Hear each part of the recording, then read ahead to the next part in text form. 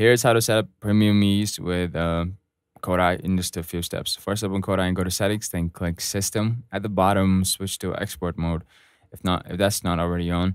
Now back out and go to add-ons, my add-ons, video player input stream. Make sure input stream adaptive is enabled. Next, install a Kodi add-on that supports Premiumize. Good choices are Seren, The Crew, or Fin. You can install these from a repository like Nixgates or Ethermax. Once your add-ons are installed, go to settings and find the accounts or Debrid section. Select Premiumize.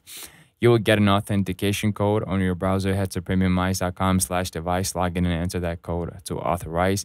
Once you have it confirmed, Kodi will not fetch high-quality links using your Premiumize account. No buffering, full HD, and even cached torrents. And that's your full Premiumize setup in Kodi, quick and easy. And if this helped, hit like, subscribe, and let me know which add-on you're using below.